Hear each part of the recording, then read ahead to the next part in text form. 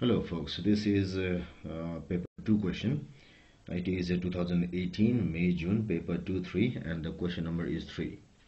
It says that a ball is thrown vertically upward towards a ceiling here, and then rebounds. So it rebounds from here as illustrated in figure 3.1. So this is the upward movement and this is the movement after bouncing.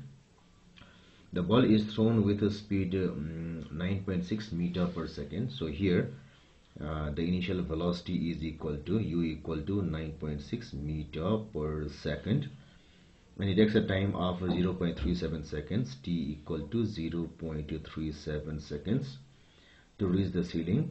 The ball is then in contact with the ceiling for a further time of 0.085 seconds. So here the time of contact is equal to 0.085 seconds while leaving it with a speed of 3.8 meter per second. So after contact here, it leaves the ceiling at a speed of this much. Mass of the ball, so this is m is equal to 0.056 kg. So we have to assume the air resistance is negligible. And then so question number A, in question number A we have to show that the ball reaches the ceiling with a speed of 6.0 meter per second. So it means that the velocity with which the ball strikes the ceiling is this much. So for this part of the motion,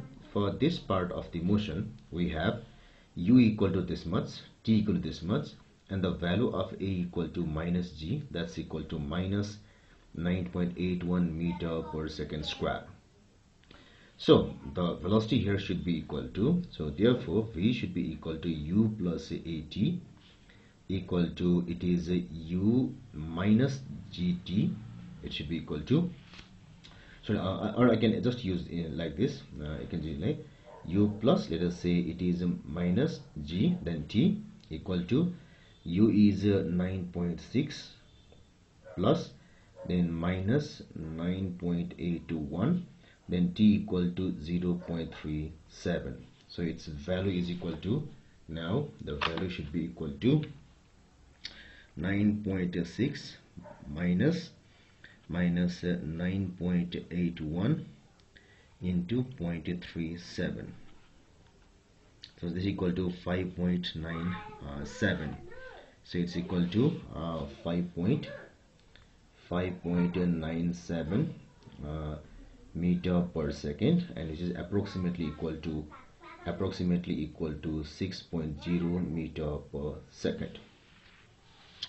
Now we have to find the height here, the height from here to here. So this height should be equal to s equal to v square minus u square by twice a.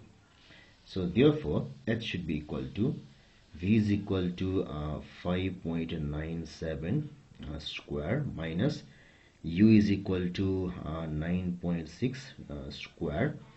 This is divided by 2 into minus 9.81. So when I do this calculation, the value comes to be equal to this square minus 9.6 square equal to divided.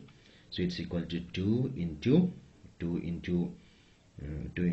minus 9.81 bracket like this. So it's equal to 2.88 meters. So if I write it in 2SF, it will be equal to 2.9 meters. Otherwise 2.8 meters is enough. So it is 2.9 meters. Now we have to find the increase in the gravitational potential energy of the ball for its movement from the initial position to the ceiling. So the increase in gravitational potential energy is equal to mg into delta h.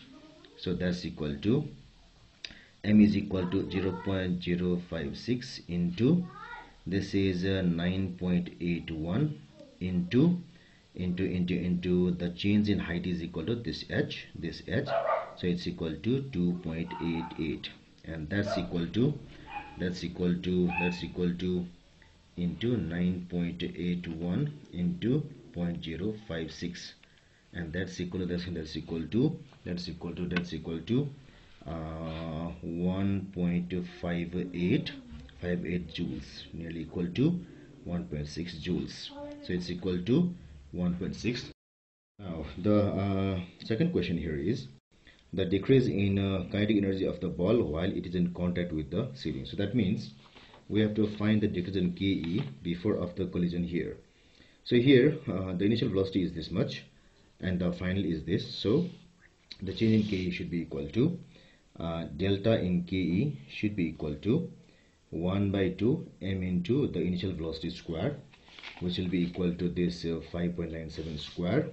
So it is 5.97 square minus 1 by 2 m into this velocity square. So this is 3.8. So here we do not talk of this sign because in kinetic energy it is just the magnitude that is important and not the sign.